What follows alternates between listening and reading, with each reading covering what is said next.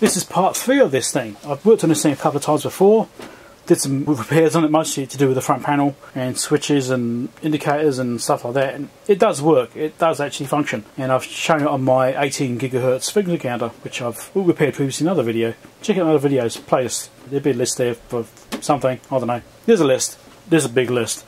If you're interested in sending frequency counter repair or this thing repair, then check those out. But this has got one little thing which has been bugging me since I did the last repairs. When I first did the work on this, a few months ago now, I didn't replace the capacitors. Because they're expensive. They're really expensive. There's 4 caps which are big, which I didn't replace. So I got some replacements, and hopefully they're the right ones. Hopefully they do actually fit. We're from memory from what size the spacing was for the screws for the capacitors, because these are screwing capacitors, which is why they're so expensive. I hope they're the right ones, because they weren't cheap. It was about $150 worth of caps. 4 caps, $150. Not cheap. Let's get this thing apart and we'll get into it and replace those, and maybe we'll power it up again and see if it still works. Alright, so this is the top side of the unit, and this is the rear left corner. So it's 4 capacitors in here. These are the ones I need to look at replacing. This one here has already been replaced by some other person that got this from. Was it Gavin, I think his name was? I'm trying to remember now, I think it was Gavin. And he actually gave me a bag of caps. There they are, and I think this one here was the original one that was in it, which had been leaking. Yeah, you can actually see corrosion on that post there where it leaked. I had to do some minor repairs to the circuit board there. We had some corrosion on the traces, and I think it actually eaten through the trace, and I was actually able to get to it and clean it up and solder over it and get that working again. Although I'm not sure it was actually completely broken, but I did it anyway. Put in a used capacitor. These caps tested kind of okay, but there was a bit of ripper on the supply line, so that's bugging me slightly too. The fact that old caps, and one of them has already leaked. Any one of these could leak at any moment. It's worth replacing them, which is why it's been bugging me for months. Ever since I worked on this thing, it's been bugging me that I should have replaced these caps. I should have spent the money, because I want this thing to be in a state where I can go and get this thing anytime, power it up, and it will probably work. Of course there could be other caps somewhere else in one of these other modules, because there's a lot of stuff in here. Could always be one of those that goes, but at least it won't be a main power supply cap which blows and then shoves a whole bunch of AC through the rest of the circuitry and blows up a whole bunch more stuff, such as tantalums. Tantalums do not like AC ripple. I'm replacing these to make sure the power supply itself is as good as it can be, and then hopefully it doesn't cause any cascade failures later on. This little cover here, this slides off. It's just there to brace the capacitors, so it's a nice little detail from HP. So the braces, capacitors aren't wobbling around off the circuit board from vibration. It helps to brace them all together. I think this is a nice touch. I don't know if I can put that back on again, the new caps. We'll see. See if they're close enough to the right size. So there's the caps in here, and there's this plastic cover under there to protect you from giving yourself a zap when it's powered up if you're working on it. So some of these we can actually get to. We can get to those without having to mess around with it too much. We can get to them quite easily. 6 screws we can get to, and there's 2 here which you can't get to. Reason being is the high voltage supplies. So obviously to make sure you can't accidentally touch them. These ones, there's a low voltage. Chance of getting a zap, pretty unlikely. Unless you're standing in a puddle of salt water, maybe. But these ones are higher voltage, so I think they're like 70 volts or something potentially across it, so I can't remember now exactly. Probably less than that, but because I can't get to those 2, I've got to take this panel off.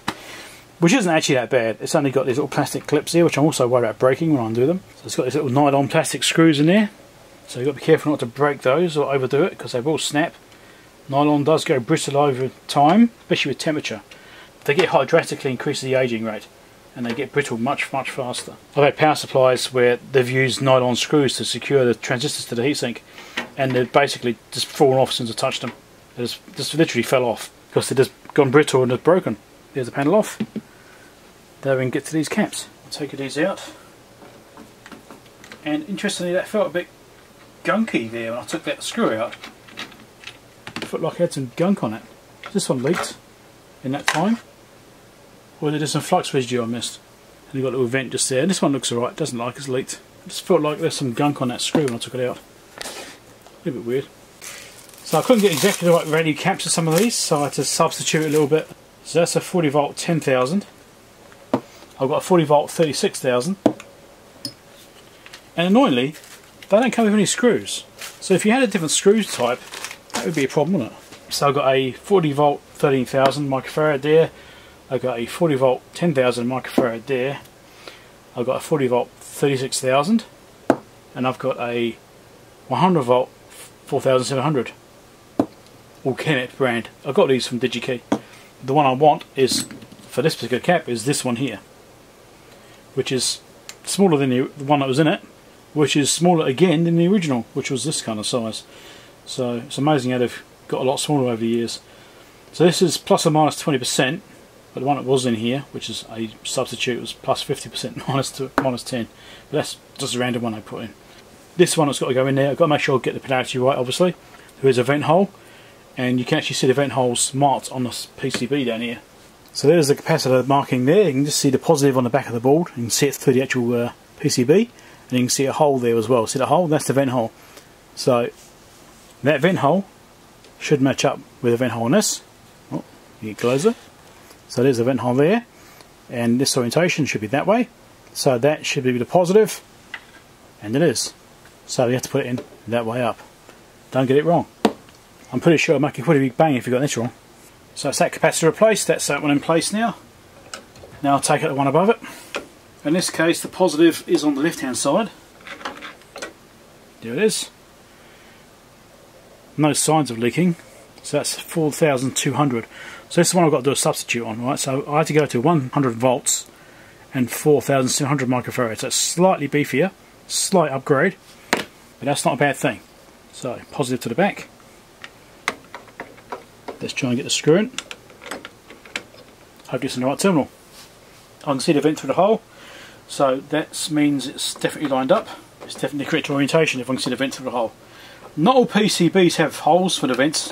It's nice this does have it, but when I've come across these before, there isn't always a hole there. Sometimes you can't see it, you have to just make sure, but you definitely get it right. Pay attention to the markings on the cap or whatever, and try and make sure you get it right around. Let's do this one next. This one here, positive is to the rear again. There it is. Drop the screwdriver on the floor. So that's 8,700, 40 volt. Is there a little bit of staining there? A tiny little bit. I think it's started to go. See that? Just next to the vent. Yeah, I think that's starting to leak. That's why I wanted to replace them. So that was 8,740 volt. I've had to replace this with a 10,000. Significant difference in size. So these caps I'm taking out, if I'd had this powered up recently, you'd probably want to discharge them before you touch them. In some cases at least, maybe for the 75 volt one, you probably want to discharge that. The other ones are probably alright, but this hasn't been powered up for months. They'll be definitely discharged. There might be any power lifts in these, so I'm not worried about that aspect. But if it's something you're just working on, you've only just powered up recently, then yeah, you want to be careful about that, because you don't want to accidentally zap yourself by touching terminals which have potentially had a bit of power left in them. Capacitors store power for quite a long time, certainly minutes, hours, sometimes days, months, not so much. So this is the capacitor I need to replace. 20 volt, 30,000 microfarad, and that spacing there. Looks about 22 millimeters there. If I look at inches, I've got inches on this side, 7/8 of an inch. Okay, so 7/8 or about 22 mil. Size of this thing. What's the diameter of this thing? About 50 millimeters wide. 2 inches, what's that, 10.5 centimetres long, 11 if you include the posts, just under 4.5. Yeah, big boy. So this is the cap I just pulled out, which is at 20 volt, 30,000 microfarad, and I'm going to measure it on the DER, since I've got it here on the desk anyway, and see what we get. What does you think of it? For a start, I think this is an inductor. That's not a great start. Or it's a resistor. That's not what I want. Let's change frequencies, because it's probably because it's the value of it. There you go. 100 Hertz. Makes more sense. Can it read it? So far it's not looking promising. Let's do manual capacitance. So that's useless on this size cap. Can't do it. Too big for it. Let's try my other bench meter. See if it'll work. So I've got this big chonking cap, connect up to the east tester, and it can see it. It's fine. 37 millifarad, and this is our 200 Hertz. Let's change frequency down to 100 Hertz. And that's 38 now.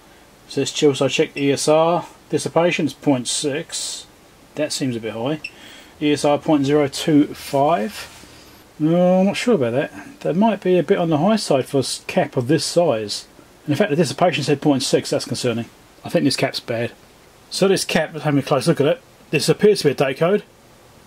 8140, it sounds like a date code to me. based on the year of this unit as well. This unit was built in 1982, so 8140 says one of the later weeks in 1981. Cap is 42 years old, and 42 is a good number. Don't forget your towel. So right now I'm thinking about solutions about how to fit this narrower spacing post cap. Obviously it won't fit in the original holes, but if you look at the actual circuit board here, you can see through the board. Actually, it's quite convenient. You can see the 3 holes here, which are plated 3 holes. They've only got a really small surface area of copper on the top side, both of them. All the copper is on the bottom side. So the actual connections are made on the bottom down here, on these 2 posts. And you can actually see for this top one, the trace comes downwards and then goes around, right? So what I'm actually really tempted to do, it's a bit of a bodge. In fact, it's quite a lot of a bodge. Is to drill a hole in that trace, the correct spacing apart for these posts, and just use the bottom hole as it is, and then basically put a screw through right there in that trace. Now you can actually see I've also got this trace here snaking around, but I think it's still going to be far enough away to be okay, as long as I'm careful. You know, I tend to go probably to that side slightly to keep it away from there, but basically where this will be is where the plus symbol is. That's kind of where it will sit. I don't know if I'm kind of mirror it on the back board here and see. So there's one hole there. It gives you an idea of how far it's got to move, right? So it's basically where the plus is where it would need to be. The plus is almost like a target. I'm really tempted to do that. I actually think that's an option, because the contact's made in the bottom of the board anyway. All I've got to do is scrape the solder mask off, tin it, and shove the screw in. I reckon it'll work. It is a bodge though. Right, so I've decided to bodge this a little bit because there is actually room to drill another hole through the circuit board here into the trace, which has the connections, and I can then use this spacing. So that's what I'm going to do. I'm going to drill a hole through, and I'm going to make myself a mounting point for it. It's a bit of a bodge, but it's better than spending $100 on one capacitor. That's what I'm going to do, I think. We're going to go ahead and drill a hole through this. I'm sure it'll be fine. What could possibly go wrong? I'm sure nothing would go wrong, eh?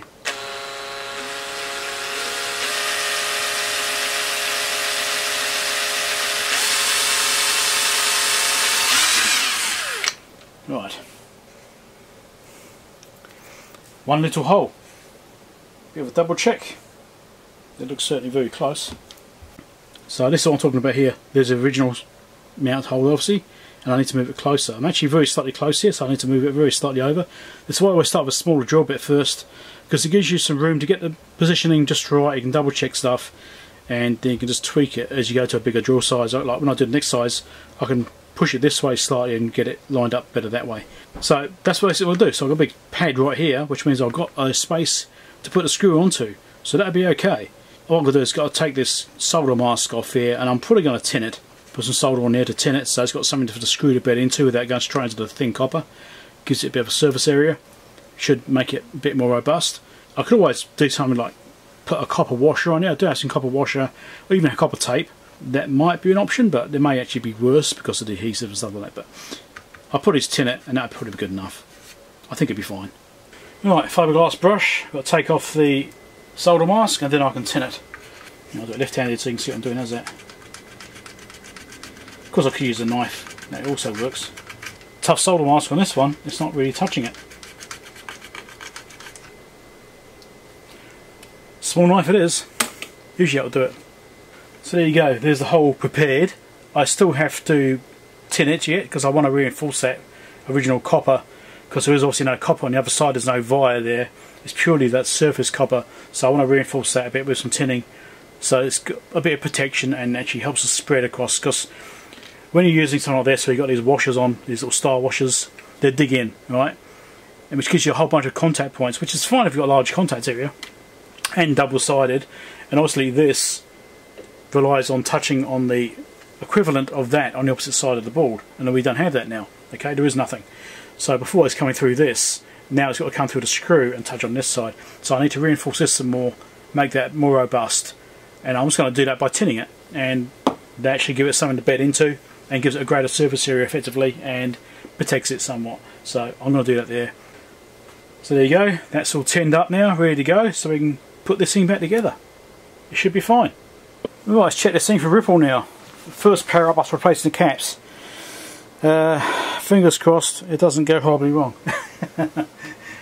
Power is plugged in. Power on. 230 volts coming in.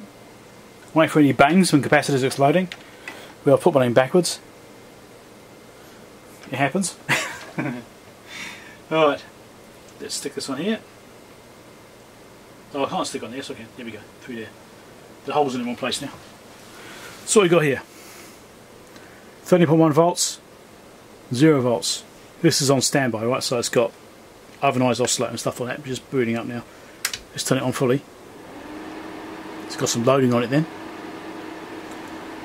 So 11.3 volts and no AC. That's pretty good. Next one. That one before did have some AC on it. So this one's 29 volts and about 0.2 volts AC. 20 millivolts AC. There's a lot of ripple on that one. That line also had ripple on it last time as well when I did the original testing. This one here. Same deal, 52 volts. 0.2 volts AC. So there is still a lot of ripple there. But it's definitely no worse than it was the original caps. It's definitely better. And 16 volt with 0.3 AC. Now these ripples might get better as these caps, I don't know, age a bit, they settle in a bit, have a bit of soak time. So I expect they'll get better. And the battery still worked. It's been sitting there for 3 months and it remembered the last frequency I used. So the battery that I did on this is still working after 3 months. That's good. Nice to know. So let's look at millivolts AC. We'll do some tests with this. We'll check them again. So 175 millivolts on that one. It sounds like a lot, but this is a high current bloody supply on this thing. Yeah, 380 millivolts on that one. 333. And 407, 406. So those are still quite high ripple amounts though. But for a main supply it's probably not too bad, really. It does have a lot of current going through this thing. Don't forget these are before the regulators. This is purely off the diode bridges. So there's a diode bridges coming in with these big bulk cap smoothing caps which are helping to smooth that diode bridge out, right, to get the DC. And so some ripple is going to be there. Obviously after the regulators it would be a lot less. But this is the pre-regulated section. I think that's alright. It's certainly a lot better. So at least I know these caps will be okay for quite a while yet. Unlike the original ones which could fail at any second. Yeah, that's what I was looking for. Reforming. Obviously when the caps, you first get them when they're new, they have to reform, and because they've been sitting on a shelf for years. I mean these ones, I think cover these are date codes of 2021. So they're like 3 years old, sitting on a shelf. And they have to build up their oxidation layer, or oxide layer. So they have to reform, and that will mean the capacitance will change and the reactance will change, things like that. So the ESR will improve, that sort of stuff. So over time it will get better once you've had a bit of use. It's completely normal. Let's try these again, see if anything's changed. 173, 380 still, 330, yeah, 410, yeah. If I turn this off, take some loading off, you probably find that ripple gets a lot better. Let's have a look. Yeah, 2 millivolts. See, it's relative to loading. 152. You know, like 6. And 2, maybe 2. So, massive difference between loaded and unloaded. Not surprising. Well, there you go, it's back together. These are the caps we replaced. So it's got the oven turned on, turn the power on. That's all good. So the fact it's actually turning on with the frequency I used last time still on it means the battery pack upgrade I did last time, well, replacement, that is obviously still working fine because it remembered the settings. So that's a good thing. I don't know if it will actually last without power on. I don't know, it's been a few months and it's been working fine, so it works. Caps are done. So if you found it interesting, subscribe over there. Patreon support link over there to help me buy things like this to do repairs on, and other videos down below and in the description and what have you for playlists of things to look at. I think it's like 1300 videos or something I've done now. There's a lot of work in that. Catch you later.